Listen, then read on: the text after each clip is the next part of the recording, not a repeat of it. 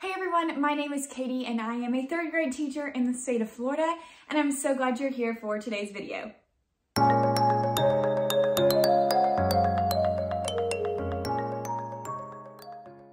Today's video is going to be super fun because it's going to be a combo of teacher outfits for fall/winter and a Q&A.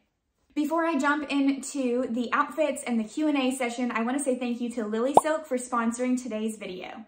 I'm going to introduce you a little bit to their brand and also feature a lot of their pieces and the outfits that I show you guys that I could wear for teaching or just out and about during this winter season. If you haven't heard of Lily Silk before, it is a clothing brand that focuses on sustainable and eco-friendly pieces. So if you're looking to upgrade your wardrobe, buying pieces from Lily Silk would be a great way to upgrade, and all of their pieces can be worn in many different ways, which I'm going to show you in today's video. The Lily Silk pieces that I'm going to show you today are made out of silk and cashmere. They're both really high quality, very comfy and cozy, but they're also very classic pieces that look good in a lot of different outfits. A couple of things that I love about the fabric that Lily Silk uses is, first off, it's anti-allergen and it's not going to irritate your skin. So it's definitely high quality and it's not going to be itchy or irritating when you wear the pieces. Later, I'm going to show you a really cute silk top, but they also have silk pillowcases and different silk items that are really skin friendly as well. I've had a silk pillowcase for a while that's a different brand, and I'm definitely looking into getting one from Lily Silk now because a silk pillowcase is very friendly on your skin at night, and it's also better for your hair because it's not as harsh. When you order Lily Silk items, you have the option to just get them in regular packaging, or you can get them in gift wrap packaging. So that's perfect for the holiday season if you're looking to get a really high quality gift for somebody who loves fashion or just a staple piece for their wardrobe. Lily Silk is a great option. I'm going to feature 3 different Lily Silk pieces today and show you how I would style them for teaching outfits and just for out and about during the winter time.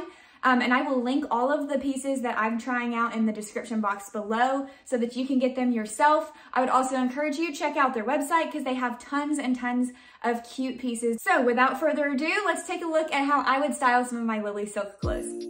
The first item I'm showing is the pure cashmere turtleneck sweater in black.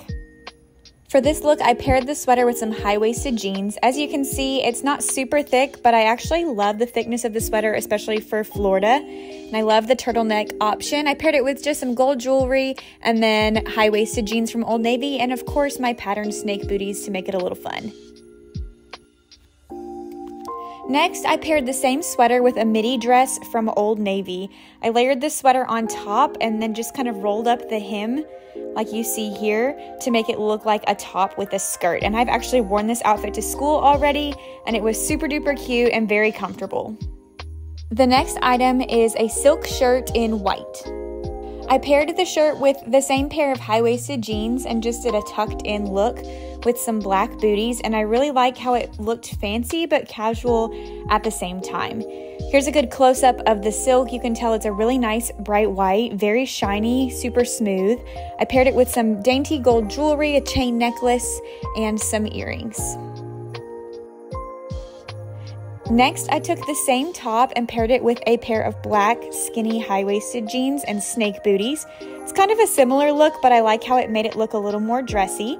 And I also played around with doing it half-tucked instead of completely tucked in, and I liked how this gave it a more blousy effect up top, and that's how I would wear it with dress pants as well.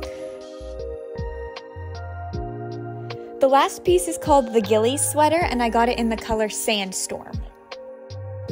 When I say this sweater was soft, I mean it. It was very soft, and I like the collar look up at the top. I paired it with those same pair of high-waisted skinny jeans and some black booties. Also played around with kind of doing it front tucked, and I liked wearing it both ways. It's like a perfect combination of casual, comfy, and super cute. I think this one was my absolute favorite outfit of all 6. Last, I paired the outfit with a pair of yoga pants and my Ugg boots to give it a nice casual look. While I wouldn't wear this one to school, I could wear it any other winter day and be really cozy at home. All right, so those are 6 different ways that I would style these fantastic Lily Silk pieces. Every time I finished trying one on, I would walk out and show David, and I was like, oh my gosh, look how cute this looks. because I was just so excited. So thank you so much again, Lily Silk, for sponsoring today's video. Again, I will link every piece that I got in the description box below, but they have tons of other cute ones too. I love all the like neutral colors and how I could mix and match it. And as I was like looking through my closet, there were lots of different ways that I could like continue to pair those with things that I already have. So I cannot wait to wear those this winter. In the description box, there will also be a code for you to get 12% off of an item. So make sure you check out the code in the description box as well. All right, so I purposely did this outfit last because it is the loungewear outfit. I took the Uggs off because it was a little toasty inside, but I'm going to shrink the camera down, get a little comfy cozy, and get ready to start a Q&A session with you guys. All right, before I start this Q&A, I just want to show you like the aftermath of all that outfit trying on. Shoes, clothes, everything, everywhere. So I'm gonna have to clean that up later. I also have jewelry laid out all over my counter. I might have to clean that up later, but it's okay. Right now, we're gonna do a fun Q&A. So I put a question box on my Instagram and on my YouTube for you guys. I love just doing these videos every once in a while, just to kind of sit down and catch up and answer you guys' questions. And if we're being honest, they're easy to film. Sometimes vlogging takes a lot of effort, but a Q&A is super easy. And it's just a fun way to connect with you guys as well. So thank you so much if you put a question in my box on Instagram or if you commented on my YouTube post, because I love being able to answer you guys' questions and connect with you. All right, there was one question that was asked multiple times on Instagram and multiple times on YouTube. And of course, I'm gonna save that question for the very end. So you gotta stay tuned to see the most frequently asked question. But let's jump in to the first one. Somebody said, teaching is super hard. What do you do to bring yourself joy and stay positive?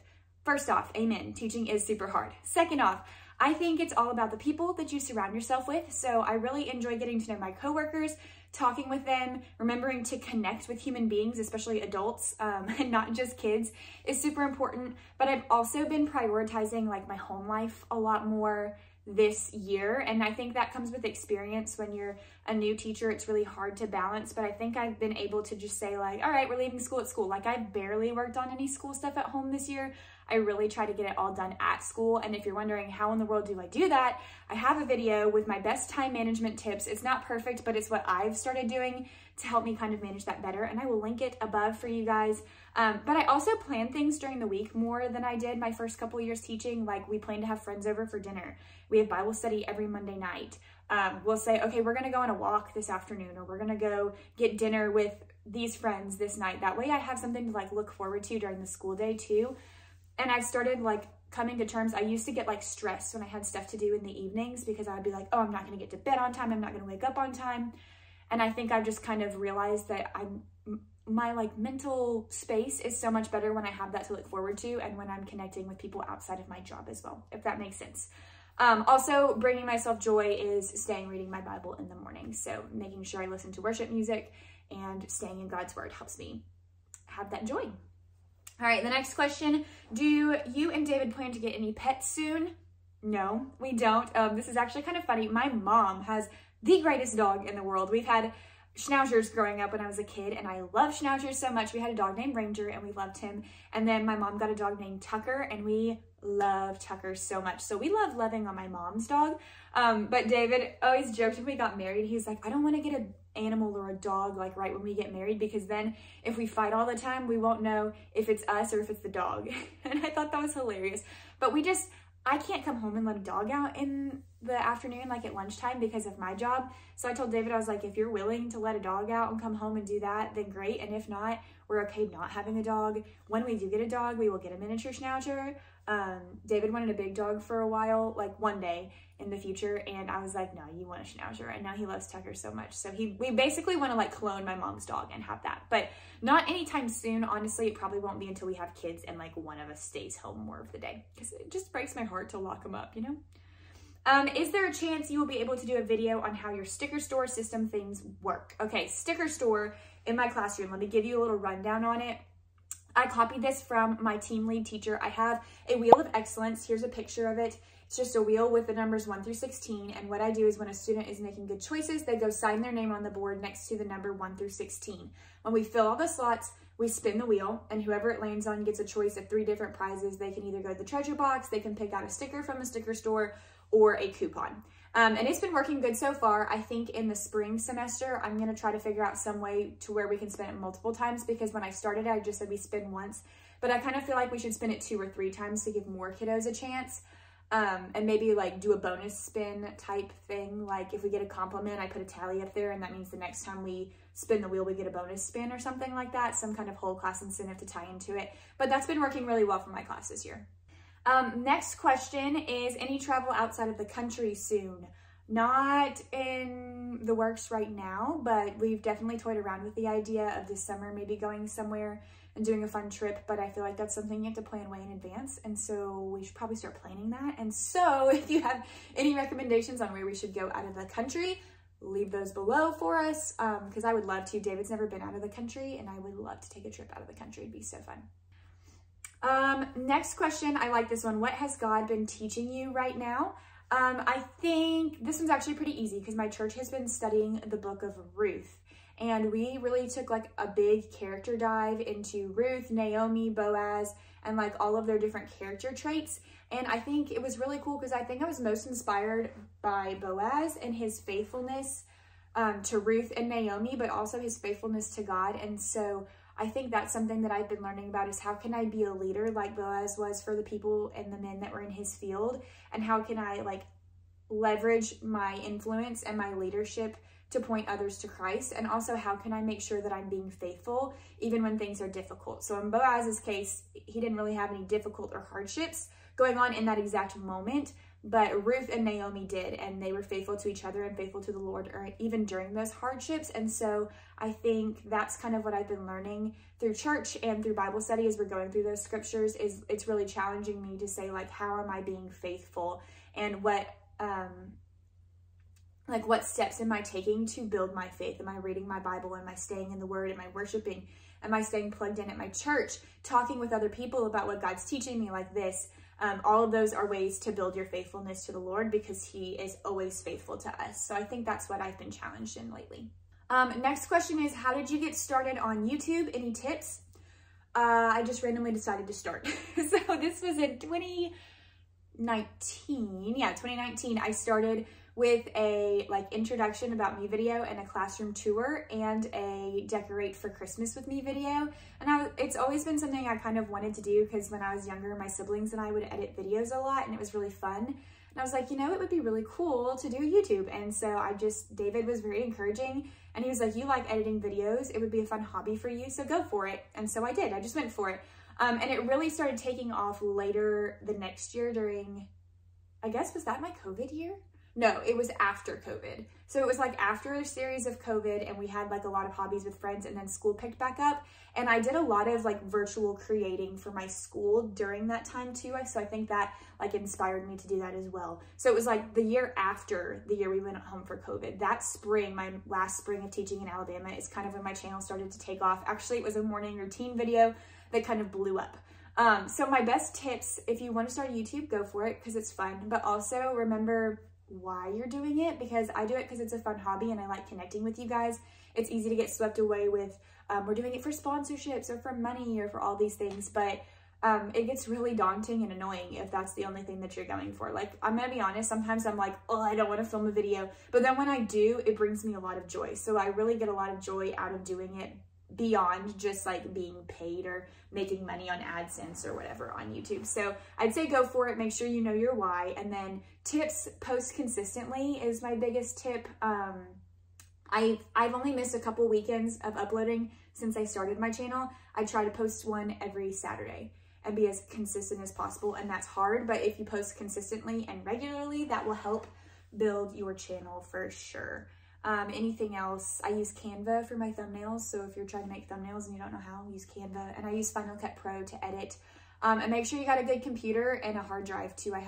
Here's my computer right here, a MacBook Pro that I edit on, and it's amazing. I used to use my old MacBook Air and it took forever. And then when I finally upgraded after having my MacBook Air for like 7 years, we upgraded to this one last year, lightning fast. And I have a couple Samsung hard drives that I use. I just labeled it with my Cricut YouTube. This has all my YouTube stuff on it. So those are some supplies, and get a tripod. Also, you don't have to have a fancy camera. This is like a long explanation, a long answer. You don't have to have a fancy camera.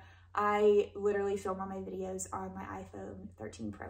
So there you go. And I have a tripod for my iPhone. I've toyed around with getting a camera, but I was like, is it worth it long term? I don't know. And using my phone is just so convenient.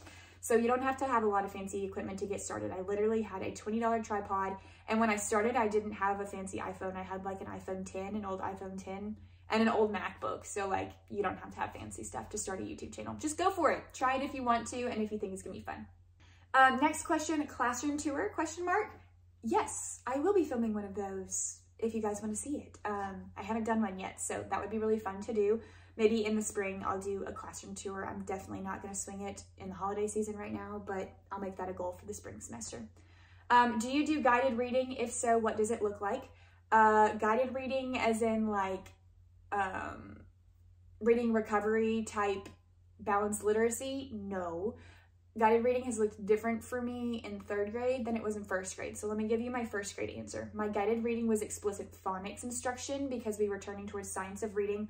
Also, shout out, if you've never listened to the Soul to Story podcast, you should go listen to it because it's fascinating and it talks about the importance of that explicit phonics instruction. So go listen to that first off. Second off, that's kind of what my small groups looked like, was like the explicit phonics. Let's break apart words, let's map them, let's read them in context, let's decode flashcards, stuff like that. 3rd grade, it's more of, I do have a group that I'm working on fluency with still, and I will do a little bit of word study kind of like that, but 3rd grade level at the beginning of the week. But then we switch into kind of working on our weekly skill. And actually I filmed a vlog. I don't know if it's up at this point or not. If it is, I'll link it above. If not, I'll go back and link it. But I filmed a vlog kind of explaining what I was doing in small groups and how I'm taking like the skill that we're using in whole group and I'm using like a smaller reader and I'm doing it at small group table. So that's kind of what my guided reading looks like. I hope that answered your question. Maybe I can do like a better video of it in the spring, but it'll have to be in the spring because I'm still trying to like grasp 3rd grade and grasp our new curriculum, if that makes sense. Okay, and here is the most frequently asked question. I think I got this question 6 or 7 times, no joke. Are you liking 3rd grade now that you're almost halfway through? Or did you like 1st grade better and why? And then also, is there any talk of you moving grade next year or are you wanting to stay in 3rd grade? Everybody wants to know. Okay, so pros and cons. Pros of 3rd grade, kids are way more independent and you can do a lot of fun things that would be really difficult in 1st grade. Like 1st grade, anytime you want to do one of those fun cutesy TPT things, you have to have a lot of explicit instruction and modeling and step by step by step. And you have to look and think, can my students even read these directions or comprehend what this is asking them to do? 3rd grade, you can do almost anything on TPT, any fun activity, because they can read directions, follow directions a lot better than 1st graders can. So that's definitely a pro. Something that I missed from 1st grade is I didn't think I would miss this, but I really missed teaching phonics and like teaching them how to read. 3rd grade is the year where they read to learn and we're learning comprehension strategies more. And that's been a struggle for me to like shift. I'm working on it and my team members are like really helping me with that. But I really miss teaching like that explicit phonics and just the excitement of learning how to read for the first time. So I really do miss that. As far as moving grades next year, I don't know. I really don't know what next year is gonna hold. There may or may not be a 1st grade position opening at my school that would be kind of tempting for me, but also like I've just spent a year pouring into 3rd grade and getting invested there. So should I just like switch to 1st grade or would I really don't know. And I love my team right now. And I have no doubt that the 1st grade team at my school is fantastic as well. So, I mean, it's been an idea I'm toying around in my mind of like, should I approach my principal and ask about that 1st grade? Should I stay in 3rd grade? I'm not gonna lie.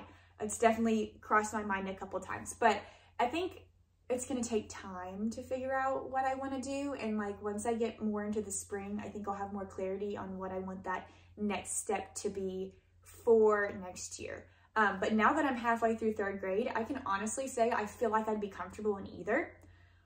So I feel like it's like both 2 good options and I just wouldn't know which one to do. Also, like the 1st grade one, I haven't even been like offered a 1st grade position. So it's really just like a thought that I've been toying around with here and there. So to answer that question, there's pros and cons to each. Yes, there are things that I miss in 1st grade. Yes, there are things that I love about 3rd grade. And no, I don't know what I'm going to be doing next year yet. So stay tuned for that. that's all I've got for the Q&A for you guys today. I hope you enjoyed this video. It was kind of fun to do like a combo of the outfits, like teaching outfits, and the Q&A in one. Thank you guys for submitting questions. And again, thank you to Lily Silk for sponsoring today's video. All of that information is still in the description box for you guys if you want to check out any of their pieces for yourself or get a gift for a friend. Thank you guys so much for watching. Please like this video, give it a thumbs up, and subscribe because I'd love to have you join my channel if you aren't already. And as always, I will see you guys in the next one.